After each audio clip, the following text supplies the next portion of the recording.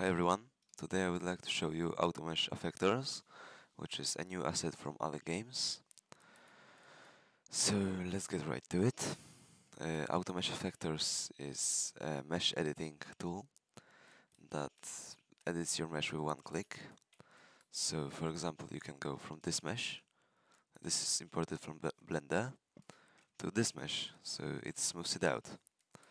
Or from this mesh, you can distort it and smooth out the vertices to go to this mesh.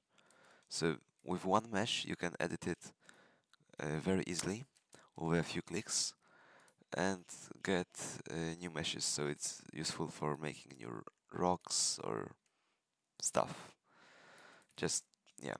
So for example, if I just open mesh effectors, which you can do by clicking Shift and M, or by going to Tools, Ale Games, Automesh and Affectors, you can see the window here. So what you have to do is select an object with a mesh filter.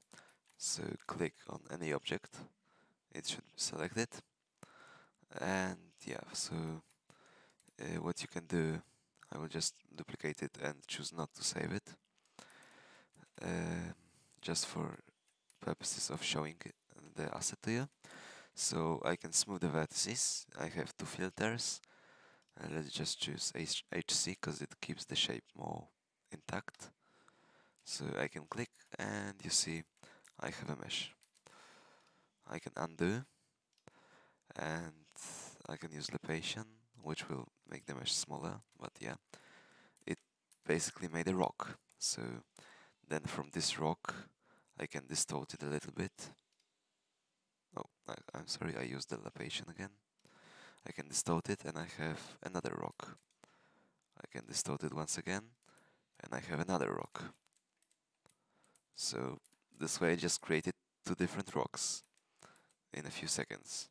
I can choose a little bit of pivot distortion and reduce this one so that it would keep the shape a bit more. And I have another rock, so if I just put a texture onto this guy, I will have rocks. Another thing you can do is flip normals or double-sided mesh, which may be useful if your shader doesn't have a double-siding feature. It works with submeshes, as you can see. You can copy from one side to another. You can make the other side submesh only one submesh, so you can have three materials, one for the inside and to keep the outside intact. The opposite, so the outside is one submesh and the inside are two submeshes. So it's very easy to do so. As you can see, it selected the mesh I have selected automatically. So if I just double side, I have many features. I can split all submeshes, so I can use four materials for everything. But if I just do same index submesh combine, this is the most basic one. It will copy from one side to another. So yeah, that's I can flip the normals. This will flip the normals. Um, what I can do too is, for example, smooth out mesh lighting, which is a very nice effect if you want to uh, make your game seem not low poly, but actually use low poly models. So if I just join the vertices here and affect, I have smooth lighting. It looks a bit odd here because the mesh is very sharp, so let me just smooth the vertices by a little bit, and now I have a smooth rock, basically. I can distort it again, and yeah, I have a rock. Oh, actually, I shouldn't close it. So yeah, it works with two submeshes too, the joining and splitting vertices, because you can split them too. So here I have a smooth model, and I can split the mesh, and now you can see each triangle is separate. So here a triangle separate, which can create very nice effects on certain models. Another thing you can do is offset the mesh or scale it, because I think that some applications, I mean some tools do not accept objects, they get meshes like the trees on the terrain.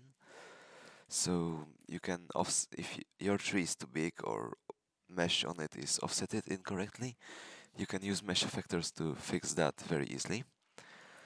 So if I just get offset the mesh, I have a handle here. Just make sure to reset affected transform rotation so that it would display correctly. But I can like move it here and yeah, rotate it. And yeah, it's like you can see here.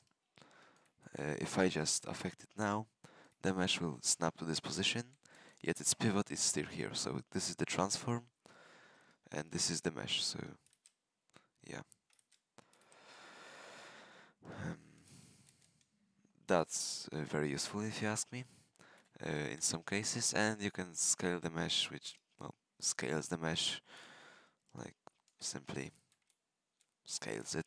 Don't really know what you can expect from this feature, except for scaling. And that's basically it for now. As with any of my assets, if you ask for a feature and it's not going to be like super complex, I will most likely add it. So yeah, that's Automesh Affectors. Hope you'll find it useful and have a nice day. Bye bye.